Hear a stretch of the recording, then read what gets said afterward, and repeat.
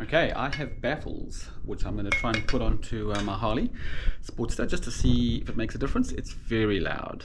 I like it, but I am worried about the neighbors, and I'm worried about my warrant. So I'm going to see if I can shave off a few decibels with these and see what it sounds like. I've heard it sounds good, and I've heard it takes away a bit of power. So let's go have a look. See if that works. So I'll take it sort of from the back wheel out, say 1.5 meters.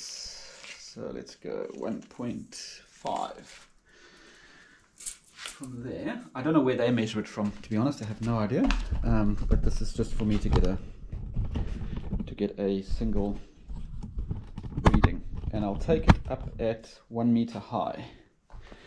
So, well, I'll just do it at the height of the camera. Let's see what it tells me.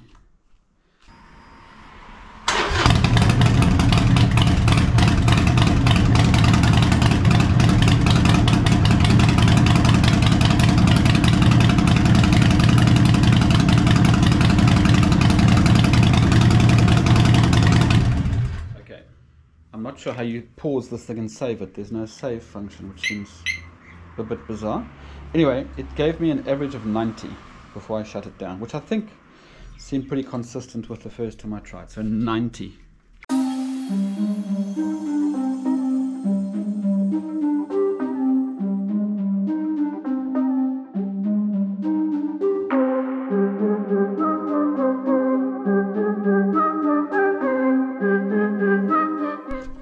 So the way I understand these work is you put them on with the plastic, they kind of melt in. That's the screw, and that's the screw there, and the other one there. So it literally should just be a case of putting them in. I hope it's that easy. Let's have a look. Okay, so here's the old baffle that I've just taken out. So this is the standard baffle, I'm assuming. This baffle is blocked off on one end, and has this sort of fiberglass wrapping. So that's the quiet one. Similar size, but not quite the same. So this is going to be interesting. Okay, so it's in. I'm just lining up the screw hole. Yeah, you can see that it lines up. Good. Next one.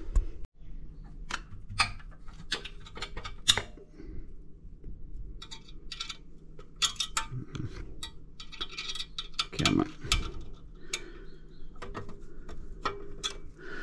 Doesn't turn very much and then it's done. It's just awkward to get to with one hand, left hand, in case you're wondering. Okay, so there you go. There's the second one out.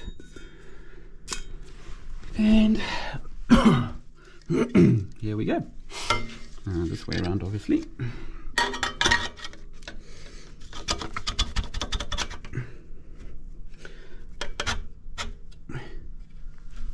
Okay, I've got to line that up. It's going to need a bit of a muscle. Okay, tightening them up has gone fairly easily. Just had to find the alignment and then they've just gone in. Okay, nearly there. I'm going to try it now without the shroud things on. That'll make a slight difference, I suppose, but I'll do it before and after. I'm keen to see the difference. So let's do this. Wow.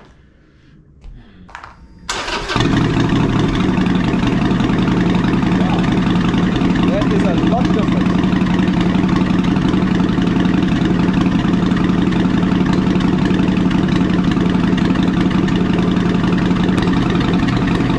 Not sure if I like it. Maybe not at 8 AM on a Saturday morning. I suppose. Okay, so it went down from 90, from 8, man. so it was 90 and it went down to 88. So we've lost 2 decibels. But remember, decibels are, they are, what do you call it? Where they, yeah, I know what you mean. They go up. Exponentially. Exponential, yes. yeah, they go up. That is a very different sound. Yeah, that is a very... Sounds quite aggressive, actually. Oh, you should have heard it without the baffles. Okay, it's time to take the bike out for a spin. I've put the baffles shroud things back on, but 2 of them are very short. I remember struggling like hell to put them on. I just think Harley have put clamps that are too short. So I'm going to have to go buy some longer ones in order to do that properly. But this is good enough. I'll be able to take it for a spin and see what it sounds like. It's going to be interesting. I've just wheeled it out. It sounded very different when I started it. Like a much more of a low rumble. It sounded a good deal softer than I expected. And yet the decibel meter on my phone, which is probably highly inaccurate, only gave it an extra decibel or two. Anyway, let's give it a ride. I'm going to go and take it to the same place I did last time when I drove by. That way I can listen to the old one against the new one and see what it sounds like. This is going to be so interesting.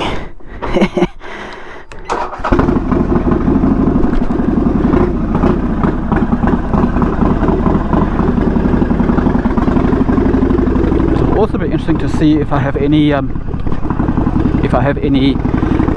engine lights come on, because I'm assuming that there's less air getting out now. I can feel it's jerking around already, so it's going to need a new retune.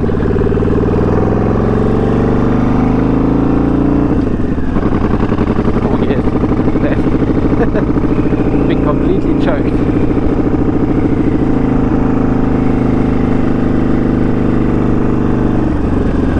It won't take long before we have a problem with the engine light, no doubt.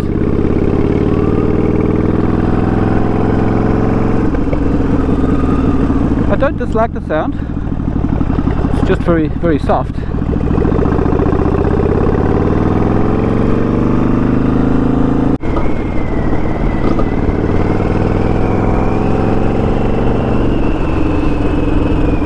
Alrighty, so let's find the place where I can hang up my GoPro and ride up and down. I'm trying to remember where it was.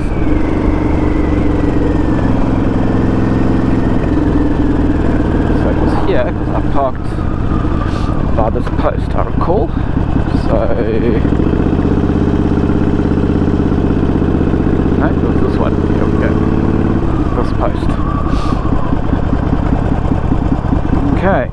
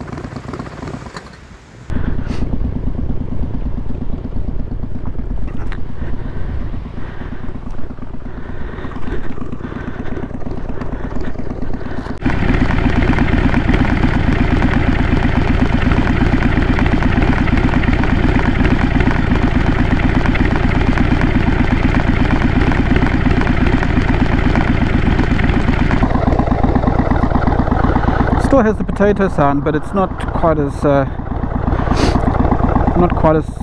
emphasized as before. I think I prefer the old, to be honest, but the old is very loud. Maybe there's some sort of compromise I can make to the baffles, drill a few extra holes in them or something, I don't know. Let's go. So now I'm riding without my earplugs just to see what it really sounds like, and it still sounds good.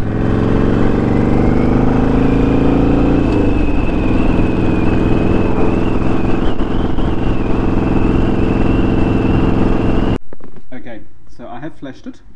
I've put on the Stagged Short Shots with quiet baffle. Okay, it's the standard Vane and Hines Fuel Pack 3 thing. Previous experience has shown that you need to tweak it and tune it, and then you have to send it off to the customer services. But we'll see, might get lucky. And I flushed the code. If the code comes back, then I know I'll have to do some more, but let's go and see.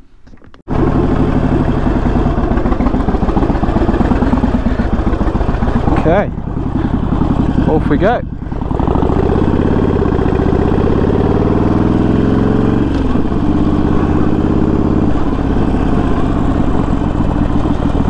Well, straight away it feels better, I think. But then every time I put on a new map, it feels good in the beginning.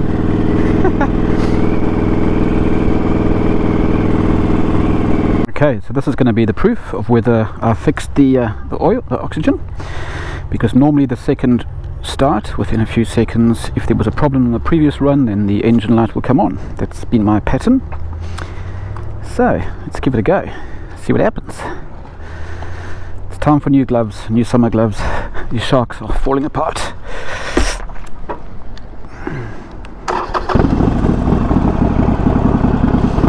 Okay, light hasn't come on yet.